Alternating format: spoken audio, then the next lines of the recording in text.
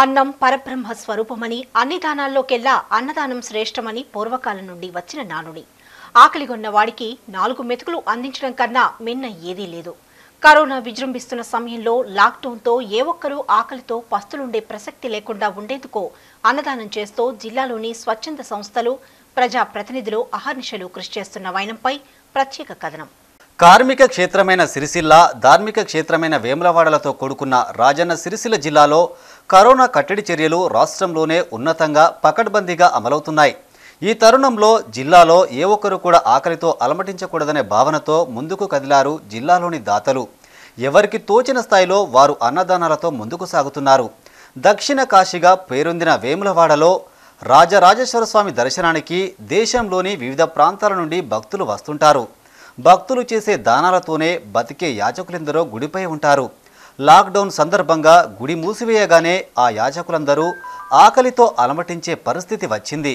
వీరి పరిస్థితిని గమనించిన వేములవాడ నగర పంచాయతీ వైస్ చైర్మన్ మధు రాజేంద్ర శర్మ అన్నదాన కార్యక్రమాన్ని ప్రారంభించారు. సుమారు 200 మంది యాచకులతో పాటు పట్టణంలోని వీధులలో జీవించేవారు, నిరుపేదలను కలిపి మొత్తం 300 మందికి ప్రతిరోజు భోజనాన్ని అందిస్తున్నారు. గత 39 రోజులుగా నిరంతరంగా సాగుతున్న అన్నదానాన్ని లాక్డౌన్ కొనసాగినన్ని రోజులు కొనసాగిస్తామని మధు రాజేంద్ర శర్మ అంటున్నారు. వేములవాడ పట్టణం నందు ఈ లాక్డౌన్ ప్రభావం వల్ల, కరోనా ఎఫెక్ట్తో లాక్డౌన్ ప్రభావం వల్ల నిరాశ్రయులైనటువంటి మహిళలు కావచ్చు, పురుషులు కావచ్చు, పిల్లలు కావచ్చు, వీరందరికీ భోజన సదుపాయాలు ఏర్పాటు చేస్తున్నటువంటి మున్సిపల్ వైస్ చైర్మన్ అయిన మధురాజేంద్ర అన్న గారికి ముందుగా మా పక్షాన హృదయపూర్వక కృతజ్ఞతలు తెలియజేస్తూ, ముఖ్యంగా ప్రజాసేవనే కాకుండా ప్రజాసేవలో భాగంగా అన్నదానం అనేది కూడా చాలా ముఖ్యం కనుక ఇలాంటి అన్నదానం చేస్తున్నందుకు వీరికి ఆ రాజరాజేశ్వర స్వామి ఆయుర ఆరోగ్యాలు అష్టైశ్వర్యాలు ఉండాలని చెప్పి మున్ముందు ఇంకా ప్రజాసేవలో ముందుకోవాలని చెప్పి మనసారా కోరుకుంటున్నాను. లాక్డౌన్ ప్రారంభం కాగానే పొట్ట చేత పట్టుకుని వచ్చిన వలస కార్మికుల పరిస్థితి అగమ్య గోచరంగా మారింది. సిరిసిల్ల నియోజకవర్గం ఎల్లారెడ్డిపేట మండల కేంద్రంలో ఆకలితో అలమటిస్తున్న కార్మికుల దైన్య స్థితిని సామాజిక కార్యకర్త ఎల్లారెడ్డిపేట సర్పంచ్ వెంకటరెడ్డిని కదిలించింది. గ్రామంలోని వలస కూలీలు, నిరుపేదలు ఆకలికి అలమటించకూడదని అన్నదానం కార్యక్రమాన్ని ప్రారంభించారు. అన్నదానం ప్రారంభమైన 2వ రోజు నుండే గ్రామంలోని ఒక్కొక్కరు ముందుకు వచ్చి వంతుల వారీగా భోజనానికి అయ్యే ఖర్చులను భరిస్తున్నారు. 40 రోజులుగా ప్రతిరోజు 2 పూటల 2 రకాల కూరలు, సాంబారు అన్నంతో రుచికరమైన భోజనాన్ని అందిస్తున్నారు. ప్రతి పూటకు సుమారు 150 నుండి 170 మంది వరకు భోజనం చేస్తున్నారని, లాక్డౌన్ పూర్తయ్యే వరకు 2 పూటల నిరంతరంగా అన్నదానం కొనసాగిస్తామని వెంకటరెడ్డి తెలిపారు.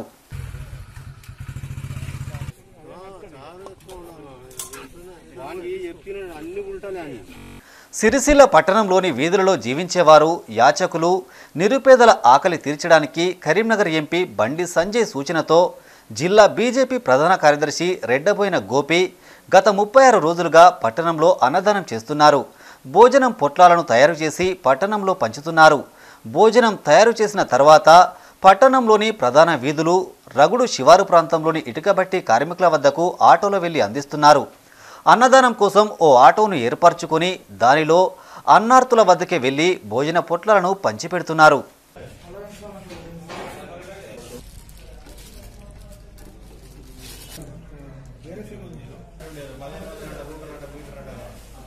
జిల్లా వ్యాప్తంగా ఇంకా ఎందరో లెక్కలేనంత మంది అన్నదానాలు చేస్తూ తమ దాతృత్వాన్ని చాటుకుంటున్నారు. ఎవరికి తోచిన స్థాయిలో వారు అన్నదానాలు చేస్తూ ఏ ఒక్కరూ ఆకలితో అలమటించకుండా చూస్తున్న దాతలకు భగవంతుని కృప ఉండాలంటూ అన్నార్తులు ఆశీర్వదిస్తున్నారు.